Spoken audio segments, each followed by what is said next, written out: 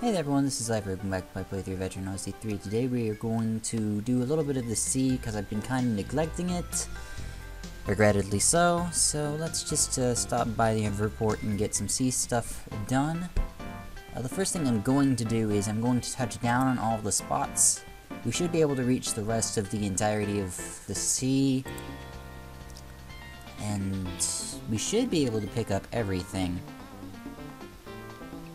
This is going to be quite the experience. I haven't done any of the sea quests beyond a few, so let's see if we can do a few of these first, and maybe then we can move on to something else. We got Tower of Victory, Trade, City, Dark Forest, and Ruins of the Giants. I know I haven't done these. Maybe I have, maybe I haven't done. I don't think I've done Tortuga Island or Marine City. I don't think I've gotten past Aeaea to Aeaea Port, but set sail. Let's see, got 4 spots now too. Okay, there's a few places we still need to go. There's a Tanniyn available in the Southern Ocean I should probably get, though we're not itching for money, so maybe not. We have the Tower of Victory. We don't have the town in the A1, A2. We don't have this town in A2 over here.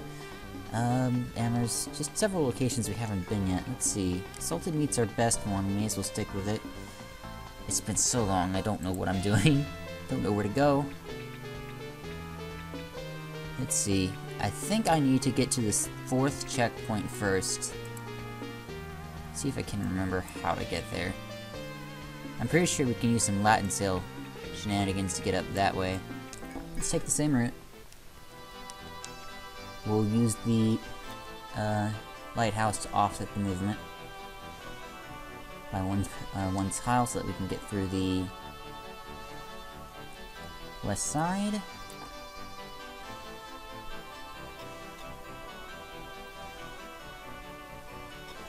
Avoid getting hit by that.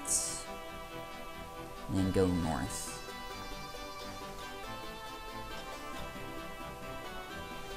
I don't think the pirate will get in our way. Nah, he didn't. Alright, so he had no chance of getting in our way. Around here is when the map gets a little tricky to map because the two sides merge together. Looks like that only goes for 2 spaces, but I can't be sure. This is here, this is 3 long. I can't map 3 long. I know for sure that these 2 spaces are just green spots. Can't really tell if there's anything behind it, and it's just rather hard to tell, really. This had EO4's B circle pad movement, that would be helpful, but it doesn't. Okay, slightly blockaded by this wall here, so to say. Looks like this went up for another 2 spaces. Curves this way. These look green. It's really hard to tell. Also, I am mapping this wrong. I don't know why I thought there was a space in front of me that was green, or why that went on 2 spaces. It doesn't. Alright, so I can tell that there's a current in front of me, and at least 1 water space in front of me. There is a island here with pads on it. This bends north and goes that way and has yellow flowers lining it. It looks like this goes off by itself, but I can't tell from here. We don't really have a choice but to enter the currents. We should find the 4th pole around here.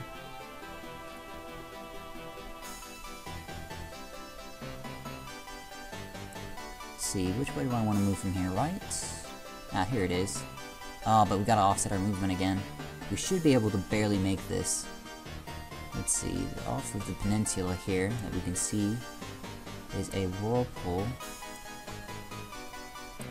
And those whirlpools go diagonally up and to the right for an undisclosed amount of time until it reaches this island, it seems. This island wraps around the spot like this. Has yellow flowers here in the corner, over there, and maybe in the corner here. Okay, so we need to find a way to offset our movement to go one to the right or one to the left. Actually, we need to do a vertical displacement. Let's see. There doesn't seem to be an easy way to do that. We might miss this oceanic pole, because I can't find a vertical displacement. There's gotta be a vertical displacement somewhere. We may have to do the vertical displacement before we reach this, but no, that wouldn't help because we're going to go through these currents. So we need to find a vertical displacement after these currents.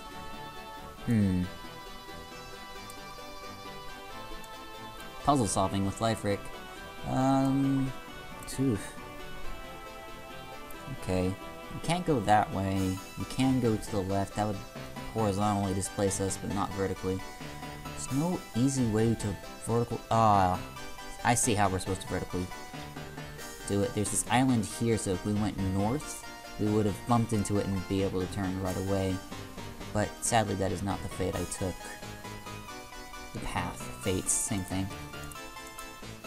This ends here. Sadly, there's not much we can do in this position though, so that ends this voyage, but now we know how to get there for sure, so we just do the same thing. We don't need these. Alright. Do I need to go left from here in order to reach that spot? No, I can just go straight on ahead and bump into the island, so there we go. That's how you get to this pole, which is vitally necessary. These are all green spaces. And we can get a bit of the currents around here. The Elder Dragon's lair is up ahead of us, but no easy way to get to it from here right now. Let's go Salted Meat and see if we can't get in from the other side. Yes, we saw an island in the sky. Castle in the sky. No, we have not seen a mirage. Would never let your doubts hold us back, Mr. Sailor Guy. Yeah. Let's just do that. I don't think we need a... I just went from on-road. Well, this isn't pointless, but it was pointless, so... Derp. Fourth foothold. Okay, now we should... now I'm going to swing by around the left side. We should be able to sneak around Captain FOE here. I know he's here. He showed his face not 10 seconds ago. Oh, there's an island on this one. Cool. Alright, let's check you out. Silhouette of a man.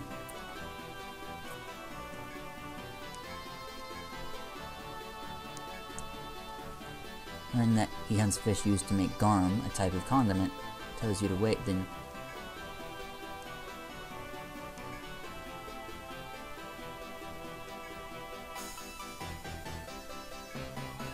Alright, we need garum in order to get an item somewhere else, I do believe. I believe I even marked it on my map from an earlier expedition. It should be around here.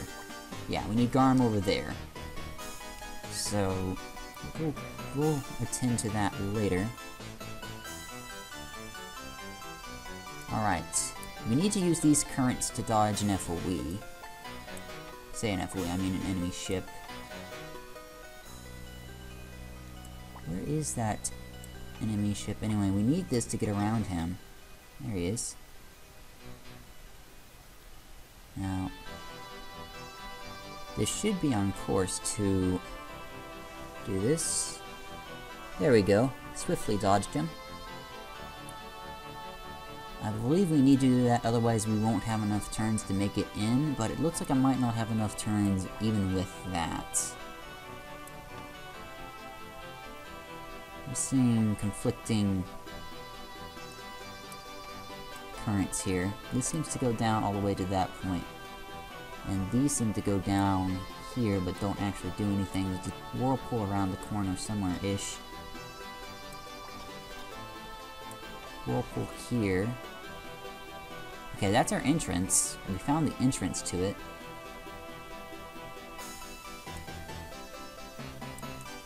Maybe I need a foremast? I think the foremast is too fast. I can't be sure though. Anyways, this goes down. I don't think we have enough turns, not unless the currents take us directly there. Yeah, we don't have enough turns to do this, I don't think. Oh, maybe? No, the currents would have to deposit us directly in front of it, and they don't. These lead directly up into a whirlpool. Alright, so we found the entrance. We just don't have quite enough turns to make it with just what we have now. Actually, if we went in with the foremast, we wouldn't be able to get here because we need one movement in order to not run into a whirlpool. So you have to get here without the foremast or the Latin sail. That being said, it doesn't look like we're going to be able to get any closer than this. We are literally one movement off of getting here. Is it possible to do this 24 movement? Should I try? I think we go deliver the Garum first, and then we'll see what we can do. Good spirits to travel the seas. Spot. Yes, yes, yes.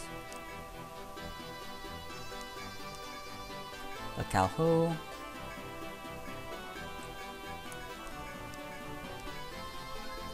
Alright, we got the Bacalhau. Don't need to do anything else here. Let's see what this Bacalhau does. It's a 20 turn 40 in, so it's cheaper than the Jinyu, but it's not as good as salted meat. That's fine. Should I Latin sail from... Okay, let's do this. Let's Latin sail from the 4th foothold with this new food and see how far we can get. We should be able to travel quite the distance. Let's see, this goes to... I don't know, the speed of this thing makes it hard to control. We need to move 2 spaces with an additional flow on it, so... If I'm counting this right, yeah, we'd run straight into a whirlpool first chance.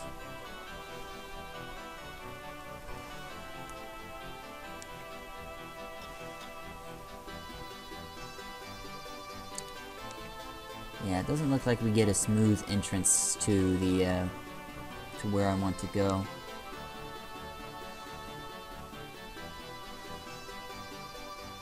There's probably a way to do it, but I'm not seeing it. Well, regardless, I found a way out. Kind of. No, I found a way out. Alright, we dodged this whirlpool here. I don't know why it's here, what it's doing here, or anything. We got some seaweed to our east here. Which is fair enough. Fish going off to the west, that's fine. We've reached the northern hemisphere of the map. I need the naval ram in order to reach where we need to go. For shame. That being said, at least I know how to get here now, so...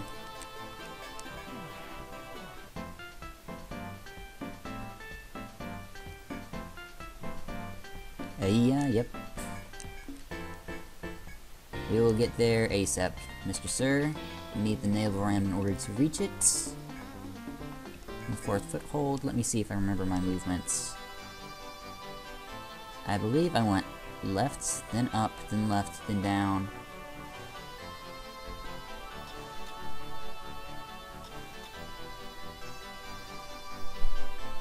And right. And up, and right. And up, then right. Postcom. So, here's the deal. I changed to a 24 movement thing and am able to reach Aeaea.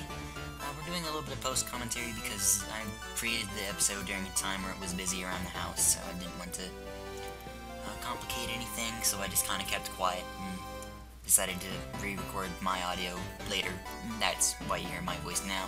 You arrive at Aeaea, a soldier that you can use in one of the sea quests appears and tells you all about Scylla, but more on Scylla later. She's going to be a sea boss that we fight at another time. We're going to be fighting quite a few sea bosses this episode, actually, at the end. Of course, me from the future is very, very smart and has already designed the episode, so that's it. So we get notified about how Aeaea is important. I call it Aeaea. There's probably a simplified pronunciation of it. I just love calling it Aeaea because it's just like 3 A's and 2 E's. We get a cannon. This cannon is very important. It allows us to get to Ugarit without any problems. There's only 2 places we still need to go, and that is A, Ugarit, and B, the floating castle. But we need to get to Ugarit in order to get the item or the food that we need to get to the island. So these next few minutes is going to be me getting the Garinade and going to Ugarit, ignoring an island along the way because I'm dumb, but more on that, you can watch that as we go. The end of this episode is a... Wow, you can hear me snap my fingers. The end of this episode is a miniature faux rush-ish of the sea quest bosses, and I wanted to kind of talk about them now before the rush goes on. It's a condensed section that used to be 27 minutes. I crunched it down into about 7, and there's music. Very familiar music. And it's 2 different songs, but later. Song credits are in the description. The sea quest monsters I face are Corotrongul, Manticore, Golem, that one dragon, and King Penguin. And here's all you need to know about them. Corotrongul is weak to fire. I believe his conditional is also to kill with fire, but he doesn't always drop it. Let's see here. Golem, I believe his conditional is getting him petrified. He revives himself after the first time you kill him, unless you kill him with petrification.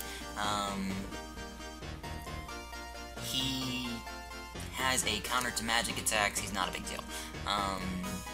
The King Penguin, I think, is the 3rd one I fight.